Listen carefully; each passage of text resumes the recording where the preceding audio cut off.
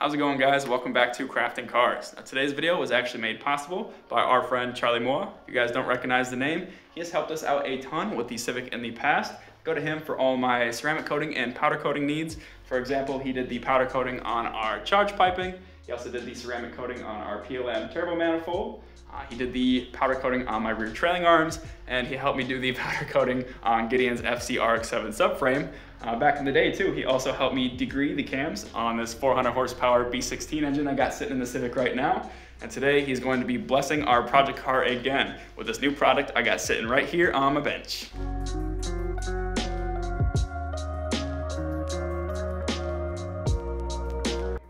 What we were working with here is the latest rendition of the Doryoku crash bar. Charlie designed this product using 3D modeling software to ensure a perfect fit on the EK Civic chassis.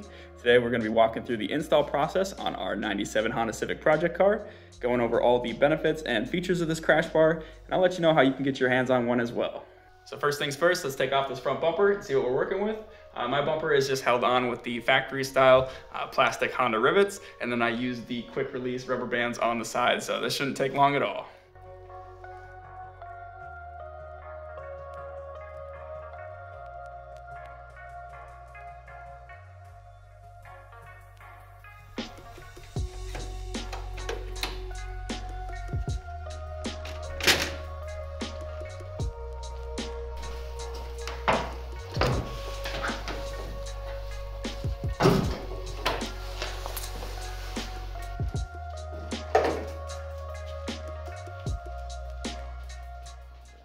So taking a look at our front end setup here, it's obvious we've made quite a few changes from stock. So we deleted a few things and added a few components as well. So for example, our center radiator support is gone, our lower radiator support is gone and replaced with a traction bar. The holes on the side here, I capped off with some steel plates just to kind of clean up the look a little bit. We've got a very large radiator and intercooler hanging off the front of the car, as well as a oil cooler hanging off the diagonal side of the car. So yeah, we've changed a lot of things, and unfortunately, it is impossible to mount up another factory style OEM crash bar. But obviously, I'd really like to run a crash bar on the car just for the peace of mind and all the additional benefits that I'll be going over later in the video. And that's exactly where the Doryoku crash bar comes in. So if we can take this and mount it up to our Civic with all the crazy stuff we got going on, I guarantee you can make this work with your setup. So let's dive right in and see if we can make this work. Now mounting up this bar is super straightforward, just mounts up to the factory threaded holes in the chassis. So the hole right there and the one right there line up perfectly with these milled out holes on the support plate. Now I've got this little plate welded up in front of my factory hole, but that's all right. I'm just gonna have to drill a little hole in it. I've still got the factory welded nut on the side here. So yeah, once I drill that hole, I'll have access to those threads again, and bolting up this side should be no problem. As far as the other side, I still have access to both of the factory threaded holes. Of course, my oil cooler bracket is using this one. Should just be able to unbolt my oil cooler bracket, bolt up the crash bar, and rebolt up the bracket. We should still have plenty of clearance. And yeah, I might have to do a little bit of modification to the line and the fittings here just to make it work, but I'm confident we should be able to get it done. So I'm gonna go set up my camera, grab some drill bits for that side, a AN line wrench for that side, and we'll have this crash bar on here before you know it. So attaching the crash bar to the chassis itself, we're going to be using these fasteners right here. These are M8 by 1.25 stainless steel zinc coated bolts. These are provided for free by Charlie when you purchase one of the crash bars. So that works out really well. And to tighten these down, you're going to want a 13mm socket.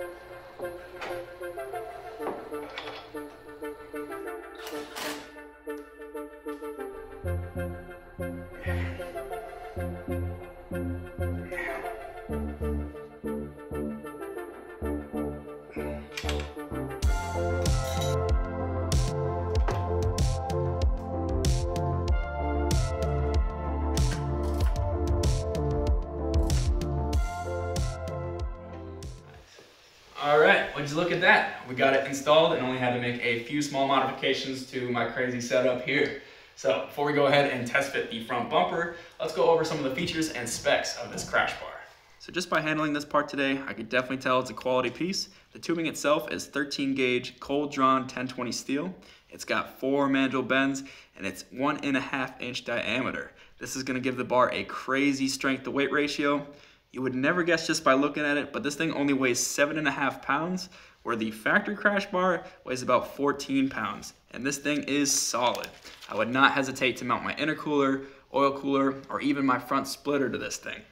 My favorite part about this bar has got to be the fact that it actually works with my weird setup here, and it looks good doing it with that matching wrinkle red powder coating. The main reason it works so well with my setup is the fact that it allows for 5 more forward inches of clearance when compared to the stock bar. Now 5 inches is a respectable length.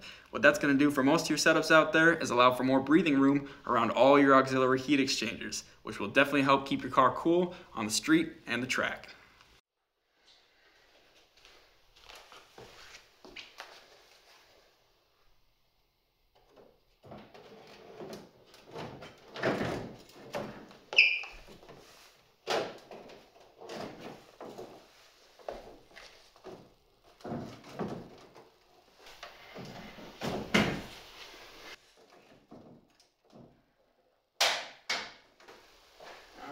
Bumper still fits.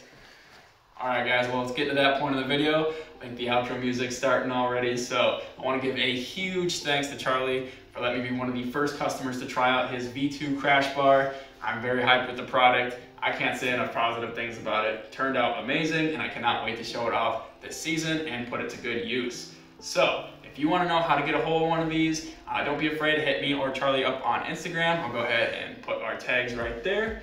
Now, as far as color options, if you want to customize it to your ride, it is a $45 upcharge on the product. So the standard product just comes in satin black, wrinkle black, and satin silver. Of course, I wanted to match my valve cover and charge piping and that red accent color on the car, so I went with the classic Honda wrinkle red, but you can do whatever you like. And yeah, I think that's all I got for you guys today. If you have any questions, feel free to either hit me or Charlie up or leave them in the comments down below, and I will see you next time. Bye!